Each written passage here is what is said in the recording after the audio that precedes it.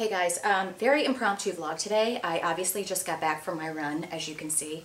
Mr. Flo, is that good for you? You guys get mad if I don't do this or whatever. Daggone, I need to do an arm workout.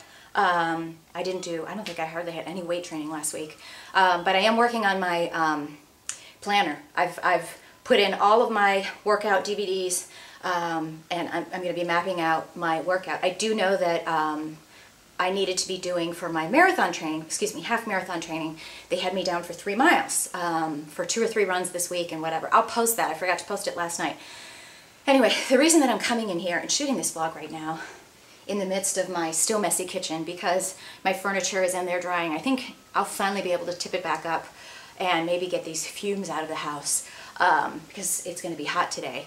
But anyway, I wanted to come in here and shoot this vlog because I hate how these tops fit. I'm digressing, sorry. I wanted to come in here and shoot this vlog because I went on my run today and I got to like 15 minutes and started to get the stitching. Okay, so remember, you guys, when I say stitches, it's on my right side. It's clearly from breathing wrong. And I know now what I'm doing. I'm going to tell a funny story to show you why I know what I'm doing. Because it's not like stomach ache cramps. I told you, Miss Sensitive Stomach here, you know, I know that if I eat too much, like if I were to eat in the morning and then try to go on a run, I'd have major issues because my body digests food very slowly. And then that would make cramping, like what I call cramping. Okay, so the stitching, I swear to you guys, the only thing that impedes my progress or makes me have to walk is these side stitches. And I try to imagine that Amy is beside me, because she would go, run through it, or run through it as much as you can, right? And I'm all about toughening up, but there comes a point where it's just like, I'm being dramatic here, but it feels like, you know, you're just getting stabbed in the side. And, you know, then I'm not enjoying the run because all I'm doing is focusing on that. Now, I know Amy's going to watch this vlog and say I have to focus on it and just like, instead of focusing on my attention there, focus my attention everywhere else. But I've done runs where I have not had the stitches and I've been able to get through it. So the thing that I remember is, you might laugh, when I was like young in high school, right, and I saw people smoking and I wanted to be cool and smoke, or in college, you know, when people were smoking pot, you are going to laugh when I tell you this. I can't inhale. I probably could if I took a class on it, but literally, like, I tried to smoke in 9th grade and I'd buy cigarettes and I'd be like, and this girl was standing by me one time and she's like, she looked at me a couple times, she goes, you don't even know how to inhale. And I'm like, yes I do, watch. And she's like, open your mouth, and all the smoke came out.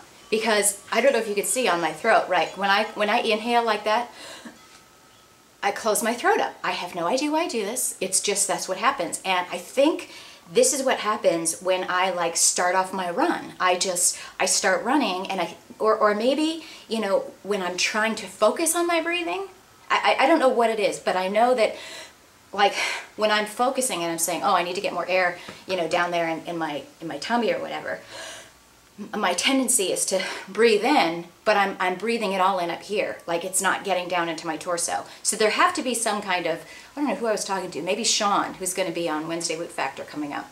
But he was saying that he took some instruction on how to breathe when you run, because I got to tell you guys, you know, Amy said before how she's had like her legs hurt, or she has, you know, her hips are tight or whatever, her IT band. I'm sure that maybe someday that'll happen. I have not had my legs hurt at all. The only thing I had is that one blister, the one time I've had the chafing, but the only thing that stops me from doing like an hour is every day is this, you know, is the days that I go and I get a side stitch. I don't know if that means that I need to drink more water, but I tend to think it's the way that I'm breathing, and I've got to figure something out because, you know, I'm not giving up. That's all there is to it. And if it means that I have to just keep running for a month with the pain and then maybe it'll inevitably just go away, but I really like to hear from any of you guys that have had to deal with this because it's my #1 thing. And like I said, I would stop to walk for a minute or so on my way back, and, you know, I was concentrating on trying to breathe to get, you know, oxygen into the area where the stitch is, right? So I'm going, and then I found myself doing the same thing. And you might think that this is stupid. Do I walk around all day going, no, but when you walk around, you're just breathing naturally. I've got to get to the point, whether it means turning my music off and just concentrating on running and breathing naturally, maybe that'll do it. These side stitches, I've got to conquer whatever it is. So if you guys have gone through this and found a solution. You know, I am doing the thing. One of the running magazines said something about, you know, inhale and then exhale on the opposite foot of the stitch.